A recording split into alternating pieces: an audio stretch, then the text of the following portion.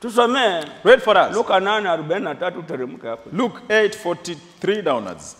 Na mwanamke mmoja ambaye ametokwa na damu muda wa miaka 12, aliyekuwa amegharimiwa mali zake zote kwa kuwapa waganga asipate kuponywa na mtu yoyote, alikwenda nyuma yake akaguza upindo wa vazi lake, na mara hiyo kutoka damu kwake kulikoma. Yesu akasema, ni nani aliyeniguza? Basi watu wote walipokana, Petro alimwambia, Bwana mkubwa, makutano haya wanakuzunguka na kukusonga. Yesu akasema, mtu aliniguza, maana naona ya kuwa nguvu zimenitoka. Yule mwanamke alipoona ya kwamba hawezi kustirika, akaja akitetemeka, akaanguka mbele yake, akamweleza mbele ya watu wote sababu yake ya kumguza na jinsi alivyoponywa. Mara akamwambia, bindi, imani yako imekuponya, enenda zako na amani.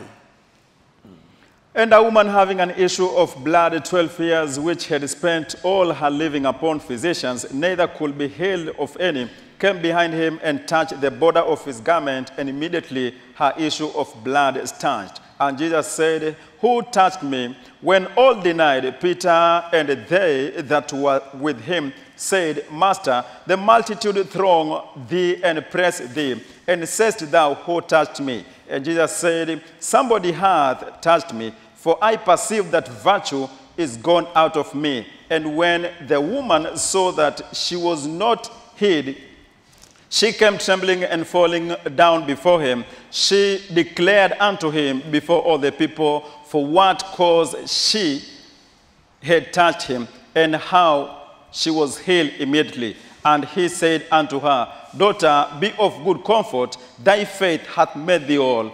Go in peace. Hallelujah. Hallelujah.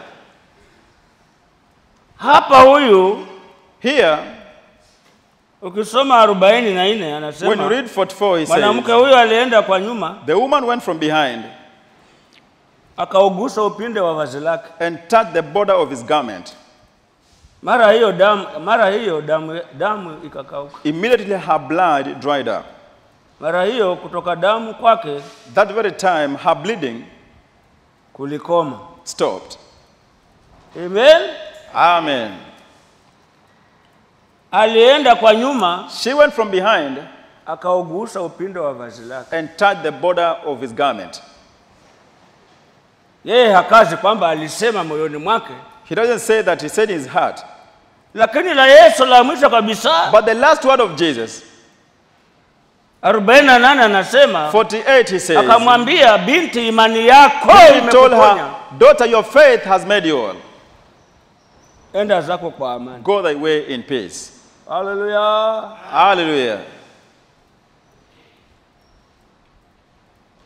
Alisema moyoni mwake, She said in her heart, nikigusa tu upinde wa Bwana Yesu, once I touch the border of his garment, I'll be healed. Yesu akamwambia, Jesus told binti, her, imani yako Daughter, your enda faith zako kwa amani. has healed you. Go thy way in peace. Nafsi yako inaamini nini? Your soul, what do you believe in? Maana mtu uokolewa kwa imani. Because one is saved by his own faith. Ukitembea unaona nini? When you walk, what do you say? Huo ndio wokovu wako. That is your salvation. Mimi nikaona kwamba I saw that. sitakufa na magonjwa. I won't die from the disease of Farkas. Hallelujah. Hallelujah. Makaratasi nimefunga huko na huko, I've ni covered mavumbi, the visima. house with pots and Nafsi papers. yangu nikaamini ya kwamba In my soul, I believe that. siku moja One day, nitalala nyumba ya kudumu. I'll sleep in a permanent house. Nikaiona I saw that house. bado iko Lamu. At a time, it's still far in Lamu. Imani. Faith. Hallelujah. Hallelujah. Yaliyo hapa ni makaratasi. What is this? Pots Mimi and nikaona papers. nyumba iko Lamu. I saw a house far from Moja Lamu. nitalala ndani. One day I Na sleep niko in. ndani leo And kwa I'm jina la inside right now. Huwezi kupewa maneno ambayo wewe mwenyewe huoni yako. You can't be given good Nafsi things you yako don't see. haioni. Your soul doesn't see that way. Hayaji. They won't come. Hata ukaombewa mara 100. However, you have prayed for 100 times. Unaona nini? What do you see personally? Hallelujah. Hallelujah.